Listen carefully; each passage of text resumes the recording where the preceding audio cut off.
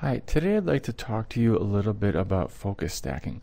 Focus stacking is a technique where you're working with a series of images that have a fairly shallow depth of field, and you combine them to show one image that has a greater area of overall focus than if you had just used one image or one of those images from this series. Now, this is a technique that works exceptionally well if you are shooting with a tripod and are using a still subject. However, it also works pretty darn well if you are hand holding your camera and you have a little bit different movements and you have some movements as you're shooting. But also for this particular series, I'm showing you an extreme example. I was hand holding my camera using a wide open macro lens, 180 millimeter, and it was a breezy day, so the flower was moving as well. It works pretty well, as you'll see, and it's a fairly simple technique. First thing you want to do is make sure that all of your images that you're going to use are similarly exposed and have very similar color throughout. And so you can see flowers moving around quite a bit in the series here, but overall the color is pretty similar, the exposure is similar. And so we can go ahead and bring these into Photoshop. So click on the last in the series or the first, and then shift click on the rest, and then right click, edit in, and do open as layers in Photoshop. Okay, so I fast forwarded while Photoshop opens all of these images as new layers. Depending on the number of images and your file size, this can take a little while. So just wait and be patient until it stops processing. And as we go through, you can see again that they're kind of all over the place.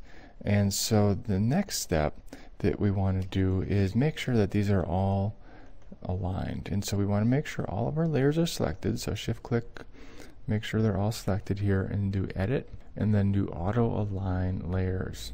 For focus stacking, vignette removal is probably not that useful, as is geometric distortion depending on your image.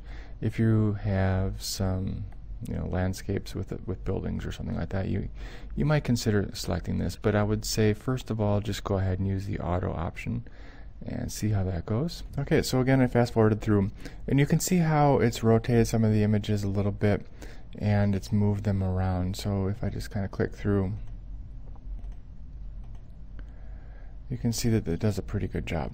This particular image, as I go through and look at them again, I'm not sure that that's really necessary. You can see that it's relatively distorted, it's spread out a little bit compared to the other ones, and so in this case I'm going to turn this layer off. I don't think it's going to be particularly helpful for us, and you can see the little petals are moving. Again, it was a windy day. So what I'm going to do is I'm going to move this to the top of the pile so it's out of the way, and then shift click just the other layers I want to use, and then edit, and then I want to do auto blend layers. So as you can see, auto blend layers can also be used to make panoramas in Photoshop. We're stacking images here, and really the key is to make an overall image that has a higher depth of field. We're still going to have very blurry background, so that's perfect for this particular image, but we're going to have more of the flower in focus in the final composite. Turning on the content aware fill is something, if we wanted to make sure all these transparent areas were filled, would be one thing. I'm going to crop in on the final result, so it's not really that important for the image. The only thing that's important to really understand here is that once it's done, it's going to make a composite layer on the top rather than just all of the individual layers with layer masks. Either way is fine. This saves a little bit of file size and a little bit of time by keeping this unchecked if you don't need it. Okay, so I fast forwarded while it was doing the processing.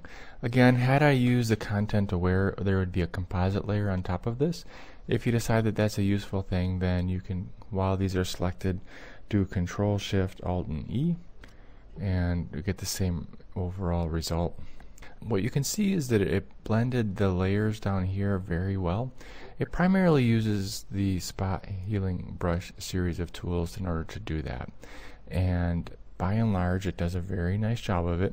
But you can see it also did introduce a few artifacts, and again it was a windy day, and so we had a few areas where the petals were moving, and so that's what causes this kind of thing. So we can just clone those out pretty simply. I'll show you the final result in the end.